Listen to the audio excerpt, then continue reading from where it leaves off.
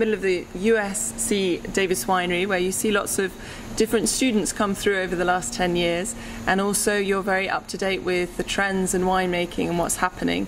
What would you say is one of the biggest emerging trends at the moment in winemaking? One of the biggest trends is whole cluster fermentations with Pinot Noir variety specifically. And it's not just happening here, it's happening in California, it's happening in Oregon, it's happening in France. We're doing a project right now where we're actually profiling 18 Pinot Noir vineyards ranging from Southern California and the Santa Barbara area to the Willamette Valley. It's, the 15 of the 18 vineyards are all on the same rootstock and the same clone. So the real differences in the study that we would see is the site difference, and it's a multidiscipline project. It's working with soil scientists, people who are looking at the general biome of the vineyard, the microbiologists, the viticulturists, and the winemakers. And so really to look at what makes this grape so magical in this region of the world. Excellent. And you mentioned Pinot Noir. Do you think that's the most important growing grape here at the moment, or is Cabernet still in charge and Chardonnay? Pinot Noir is sort of making an edge, but I really think that Cabernet and Chardonnay are still in charge. There's a trend to make Cabernets more approachable as a younger wine, and of course Chardonnays just there's more of a move back towards the Burgundian style, the higher acid variety Chardonnays without the malolactic fermentation, with minimal oak aging.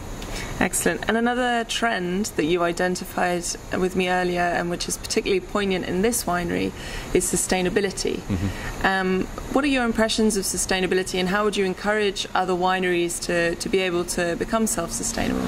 I think that the most important part of sustainability is look at your metrics. We like to think that in the world of sustainability that it's going to differ by region, and of course water and energy are the biggest impacts that the wine industry has on our planet.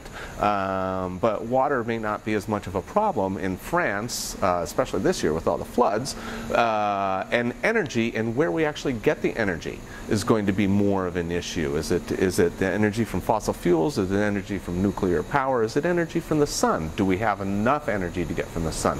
On the side of water is looking at the metrics that how can we reduce the footprint of water, and it's a given that water needs to be part of the winemaking process, but how can we reduce that water, because the water is used to clean, there's chemicals that are used to clean, looking at better chemistries so that what we're putting back out into the environment is a lot softer, and we leave the planet in a better way someday. Excellent. I have a question with regards to the change and the leap from being a home winemaker, because you were an avid home winemaker as well, and obviously now you're a commercial winemaker and managing the training facility here. If someone's looking to make that jump from home winemaking to commercial winemaking, how big do they need to jump?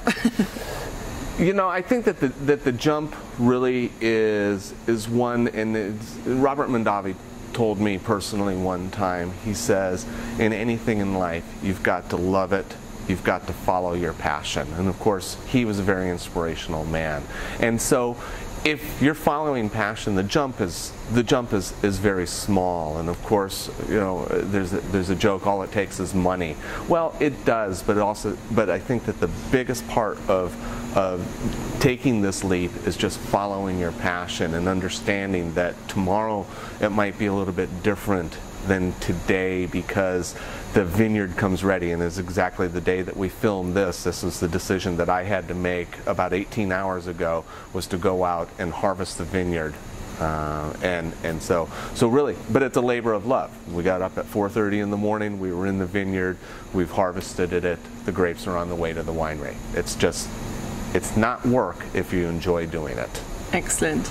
And obviously you see a lot of students come through your doors each year. What are the #1 rookie errors that you see happen in the winery? What are the mistakes that everyone makes when they just start? Well, let's qualify that if they make a mistake, that's a learning tool for them, and then this is the exact facility for them to make that mistake and to understand from it. I see students that have a lot of experience. I see students that have no experience, and so looking at understanding pump flows, pump diagrams, closing tanks properly, those are all very common things, and I like to joke that it never happens in industry, but it does, and we need to learn something every day that we're on the winery floor. Excellent. And what is your advice for students who are just beginning their winemaking career, who are just starting to study the subject? I would say travel the world. Travel the world and learn from people. Don't go to any places and think that you're going to be the winemaker on your first day out of class.